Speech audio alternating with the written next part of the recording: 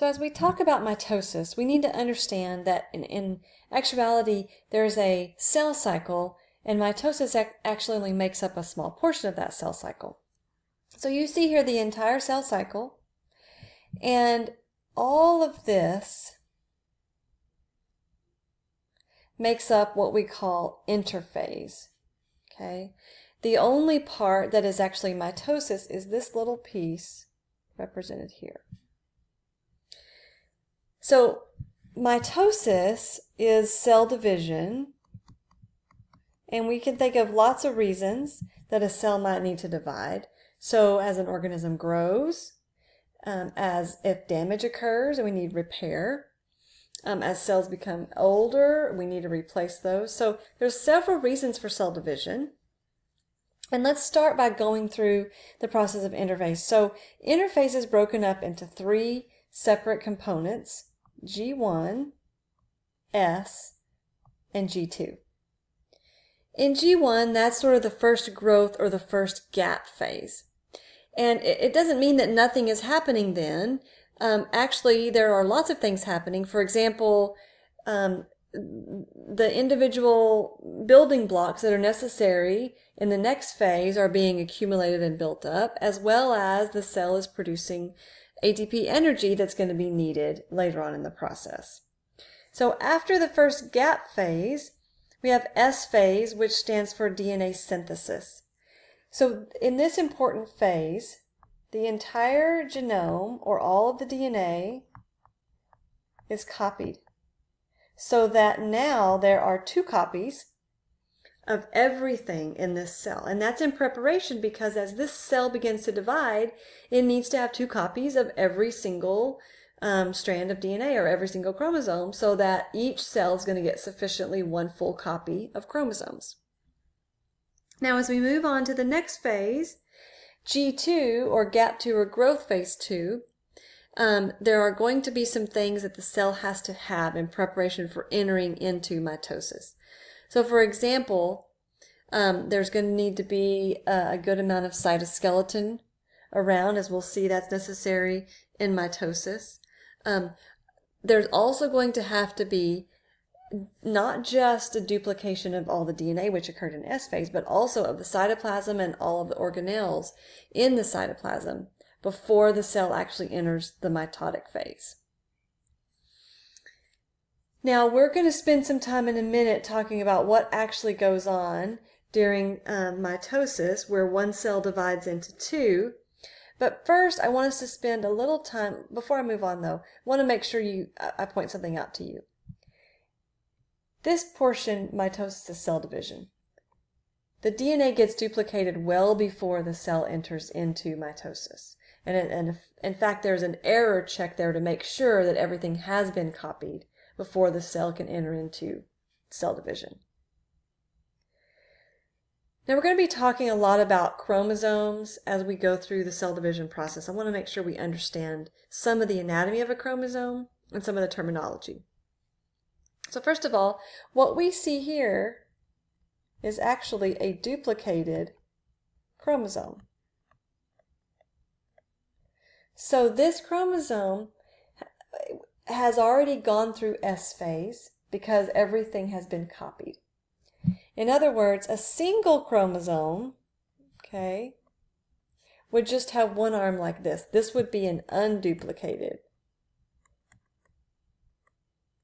chromosome. So we can actually divide this chromosome right down the middle and say, well, these are 2 sisters, okay, and they are exactly copies of one another. So this sister and this sister are identical because during the S phase process, the entire strand or all of the DNA nucleotides were copied, and that's why we have 2 sister chromatids. Now this middle region where it looks like sort of the belt, okay, of the chromosome is called the centromere. This is where the spindle fibers, or the cytoskeleton that actually manipulates and moves the chromosomes around, this is where the spindles will actually attach to the chromosome. Now something else that I want us to talk about is something called homologous pairs. So this is one chromosome shown here,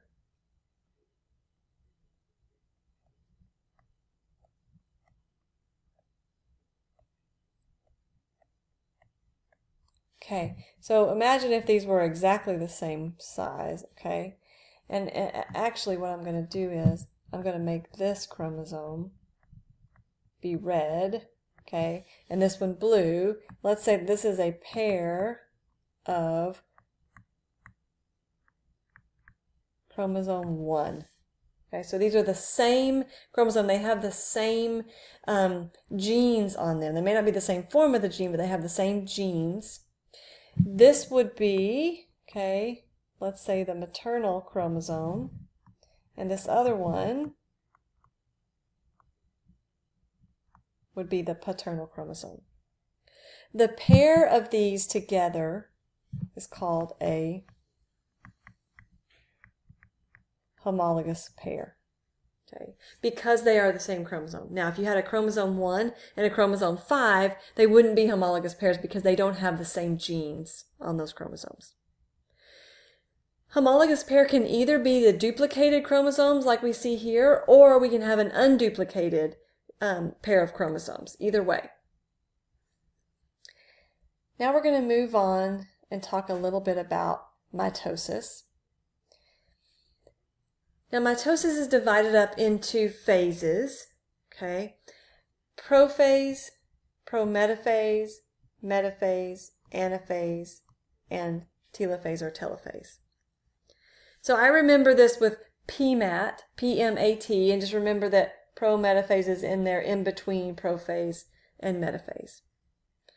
Now remember, this is that small piece of the pie in the cell cycle where the actual cell division begins. And what's the goal of mitosis? It's because this cell that's about to divide has duplicated, right? It's got double the DNA, it's got double the cytoplasm, it's got double the organelles. So we're just separating, or the cell is just separating into two identical daughter cells. So genetically they will be identical because we just had a complete copy made of all the chromosomes in the cell. Now there's some things that we should know about the phases.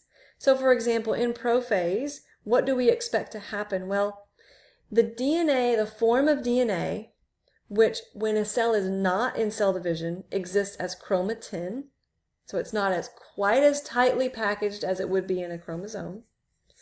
When the cell enters into cell division, then the DNA becomes packaged in its tightest form as a chromosome. So we begin to see visible chromosomes as the DNA condenses.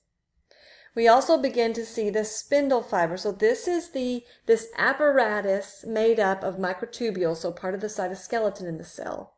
And these are going to be responsible for attaching to and moving, manipulating the chromosomes so that everything arrives where it should, right, to the correct daughter cell. We're going to see the nuclear envelope begin to disappear, go away, as well as the nucleolus. So as we move on to prometaphase, this process just continues. Remember, the cell, this is a continuous process for the cell. We're just marking as certain things happen, we're saying we call this portion of mitosis. So in prometaphase, we see that the spindle is attaching to those kinetochore proteins of the centromere. So that's sort of that waist-looking area where the belt might be in the chromosome. Okay, the chromosomes will continue to condense even further. For metaphase, what we recognize, and you can see from this image here, the chromosomes line up in the middle or the equator of the cell. So they line up single file. And you see that the spindle fibers, right, are attaching to the centromeres of the chromosomes. Now at this point, the sister chromatids are still attached, right? We have the duplicated chromosomes intact, lined up in the equator of the cell. In anaphase, what you'll notice is the sister chromatids have separated, okay, they're no longer attached, and now they are sister chromosomes. So when they're attached together, each arm is called a sister chromatid. Once they're separate, now they are sister chromosomes. Okay? Now the spindle fibers are actually moving those sister chromosomes to opposite poles or opposite ends of the cell. In telophase, we see that the chromosomes actually arrive at the opposite ends, and essentially the opposite of prophase and prometaphase begin to occur. So we see that the nuclear envelope begins to reform, the spindle begins to break down, and ultimately what we've been tracking is the movement of the chromosomes, right? What's going on in the nucleus. But ultimately, for cell division to be complete, we have to end with cytokinesis, or the division of the cytoplasm into the two distinct cells. And it happens differently for plant or animal cells. So the one pictured here is like an animal cell where it just begins to pinch in, okay, which is called a cleavage furrow, because animal cells don't have a cell wall, a rigid cell wall. In a plant cell, there will be a new cell plate that will be built up that will eventually become the cell wall. So little vesicles will carry in components that make up that new cell wall that will begin to cause a new cell wall to be built up between the two sister cells.